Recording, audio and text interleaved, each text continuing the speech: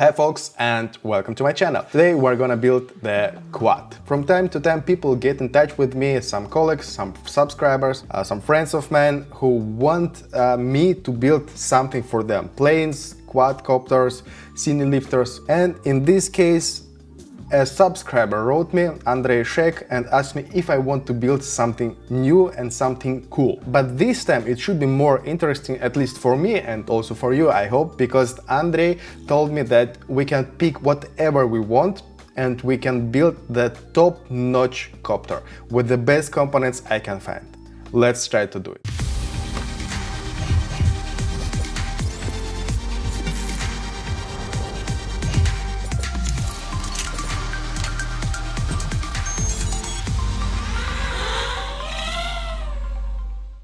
As you see, I have quite a few boxes here and they came to me without any problems. Only one thing I had a problem to order, and I didn't order it all at the end. This is the KISS flight controller Ultra H7. I think this is the name of it. First week of January, Andrei wrote me and asked me if I want to build something. And I told him, sure, we can make whatever you want. But I wanted to use the KISS controller just to try, because it's somehow new. Now it's the end of March and there is still no place to buy the flight controller. In Europe right now there is no flight controllers. I don't think that there is any reason to wait anymore, like we waited 3 months to get a flight controller. If you cannot get components in 3 months, you should switch to something else. So we switched to Luminaire flight controller. What is important, the quad will have yellow color scheme, it will have apex frame, the real original apex frame, very fast rush ESC. Nowadays it's pretty complicated to find proper ESCs because of the chip shortages. Luminaire flight controller, 4 RC in power motors.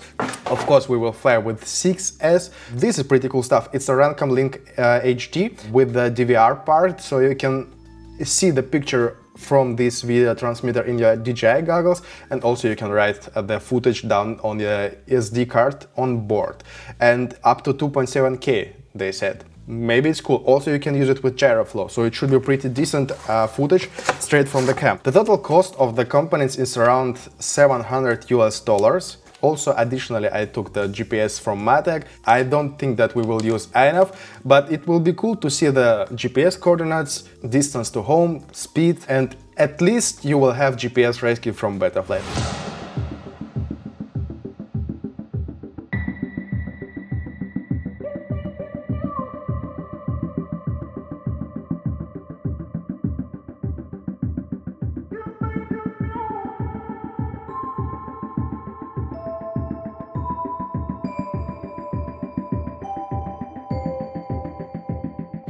Here is it. Here is the beauty. Here is the most expensive 5-inch quad I ever built. I finished the build few days ago already, but there is no way to fly it right now. Look at this. Look at this weather right now. It's very foggy, it's very wet, it's very cold. We have to wait a bit. But before I forget all these things I was thinking about during the build, I want to share my thoughts. First of all, camera is, oh my god, it's not bad. I will probably make additional video only about the camera, because the quality of the camera is not bad, and also it can be stabilized with gyroflow. The motors are beautiful.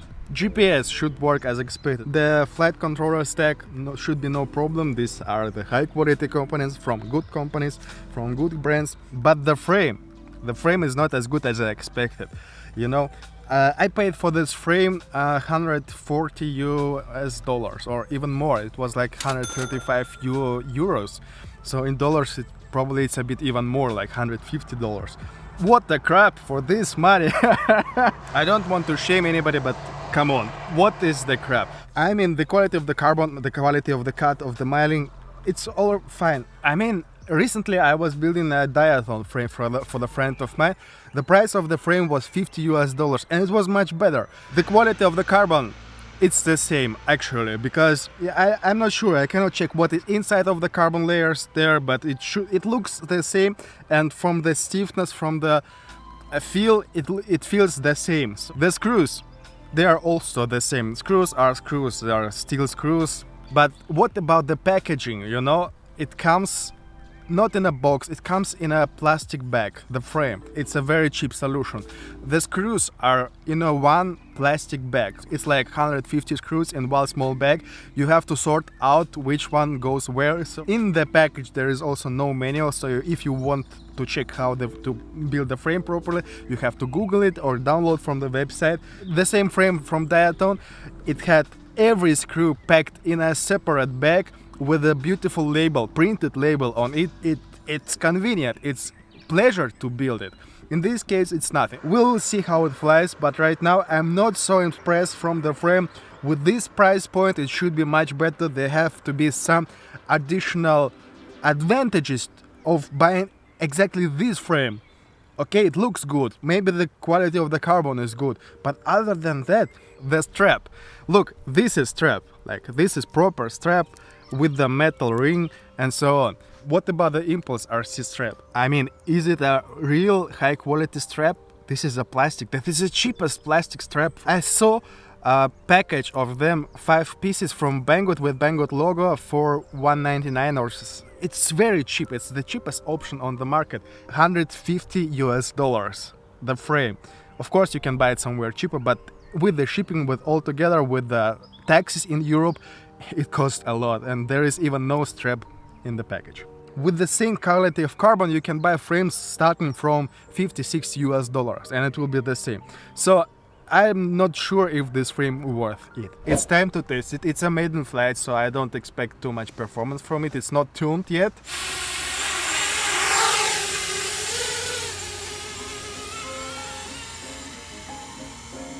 Looks fine for me. Oh, it has a lot of power. But the pits are not tuned. It flies bad. But tomorrow or the day after, if the weather will be fine, I will come back and start with the tuning. I wouldn't say that this tune works good.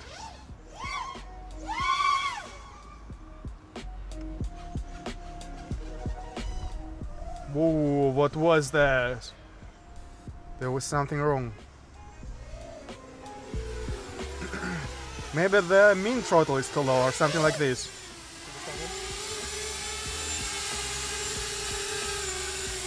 Okay, this weather looks much better. I came to the field now with my laptop with the quad. Today I'll tune the stuff with the pit analyzer, pit toolbox, and we will see. So usually it takes a lot of time, so I don't think that I will cover every step of the tuning in this video. I will just put the GoPro somewhere there behind in the time-lapse mode, because this can take a few hours.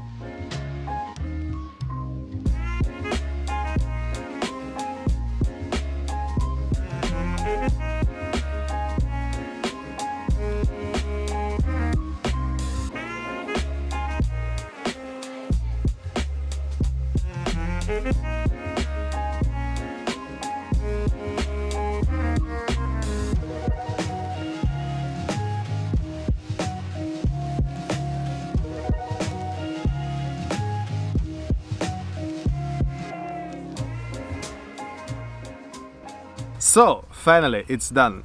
I think it's tuned properly, but we have to check if it flies good. So I put the camera with some angle. It's like this. So I would say it's around 20-25 degrees. I think that's fine. Also the CG is totally okay. Even there is no camera, the frame is so long that you can put the battery in the middle and the CG is fine. Also, of course, we can try to record the flight.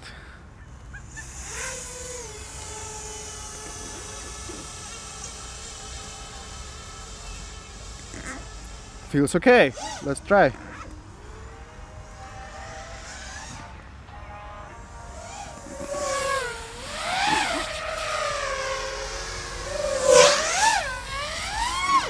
There is some jello in the feed, but I'm not sure from what. Everything is new. New motors, new frame, new props. The rates are actual rates, but they're copied from the Betaflight stock rates, so it feels pretty standard Betaflight-ish.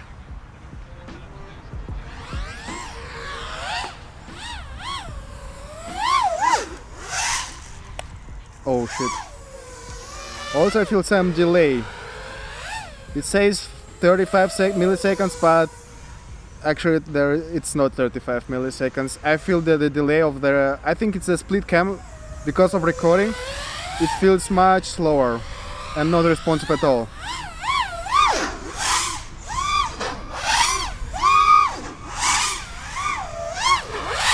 Of course, there are still some prop wash, but the 6-inch I never got rid of the prop wash completely, so this tiny amount of prop wash, it will be still there, or you can try to get rid of it with the bigger motors.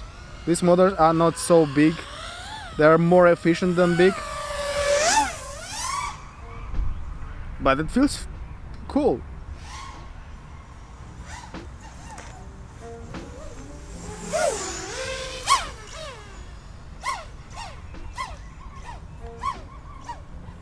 Even the yaw axis is a fan. But the latency is... the latency is so high. The camera itself is very good. I would say the colors are fine, the white balance is okay. And it's also very detailed, like sharp, I would say.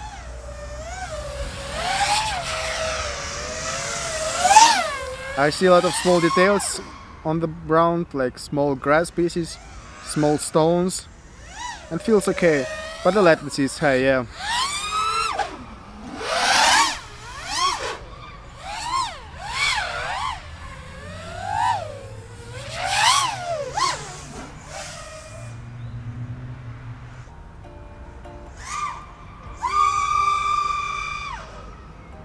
And full power is very stable. The props are a bit not as sturdy as I would expect, they're pretty soft. But for cruise flights, for the cinematic flights, freestyle flights, it's totally fine. For the racing, it would be a bit too soft.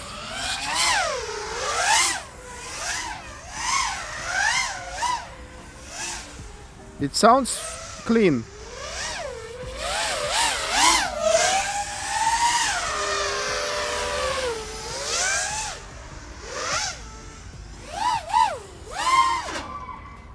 About the motor temperature, it's not even warm, it's cold.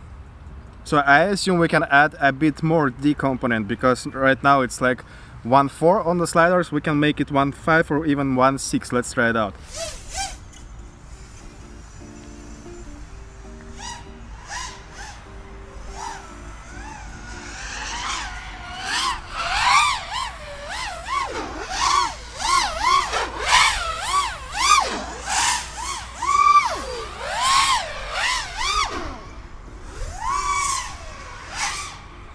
Fine. A bit of prop wash still there, but it's not small 5-inch.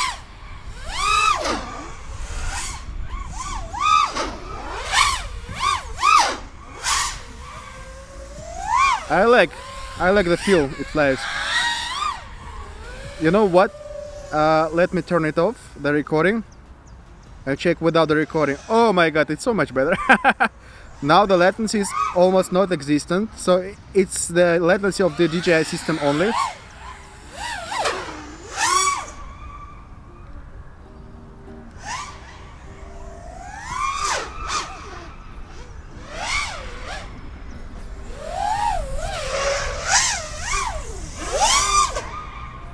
Oh my god, it flies so well. Without the latency I can control it properly, you know? Because with the latency it's always the problem with the throttle management, and you cannot handle the prop wash well.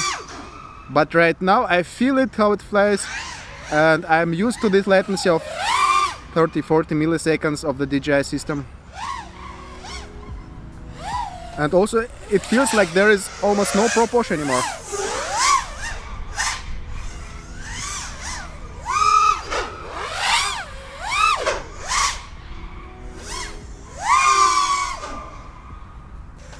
Also, what is cool about these bigger quads, that they fly efficient and long. If you put a bigger battery here, like 3006S, you can fly like 10 minutes or even more. If I'm not flying aggressive freestyle, it's efficient and it's quiet.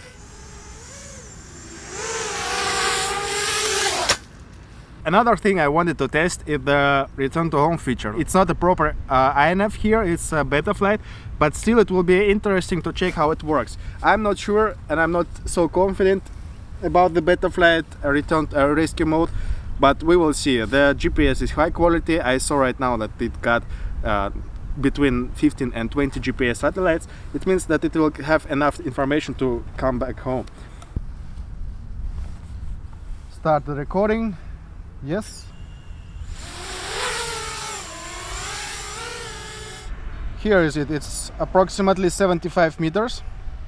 It's a soft grass, 80 meters, 85 meters. And now return to home. It flies upwards and flies straight home.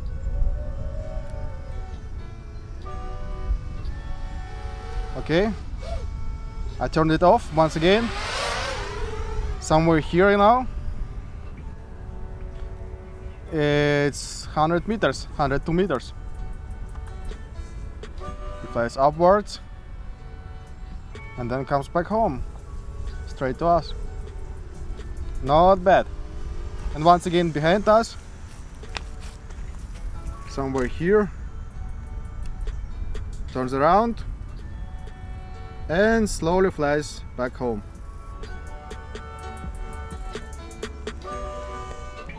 Very good.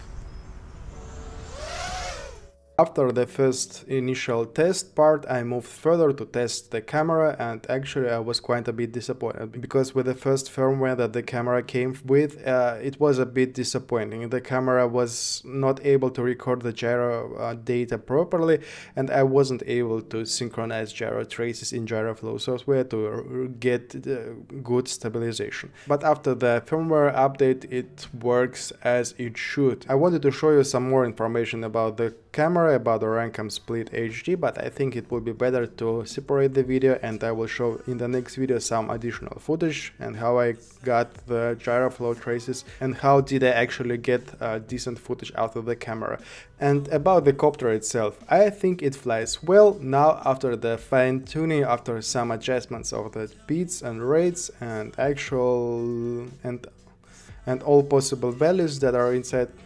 And all possible values, it flies really good. What I have to say, in my life I've flown and built and crashed a few hundreds of small miniKWADs, and the reason to buy overpriced expensive components, parts, it's not always clear why should you do that. Of course, sometimes you actually gain some additional quality, better quality control, better bearings, better steel, or additional features for the flight controller, faster and more precise ESCs and so on. But sometimes there is actually no reason to buy this overpriced stuff. But about these Apex frames, I have to say I'm not impressed. I'm not impressed. For this money they should give much more, otherwise I don't really see any reason to buy these frames. I hope you like this video. Press like, subscribe to the channel and leave the comments below. In the next video we will discuss the Rancam Split HD camera, we will check the settings, we will check the footage, we will check the stabilization. Meanwhile, the quad was carefully packed and already shipped to his owner, and actually the owner already got the package and is quite happy with it. Thanks for watching, bye.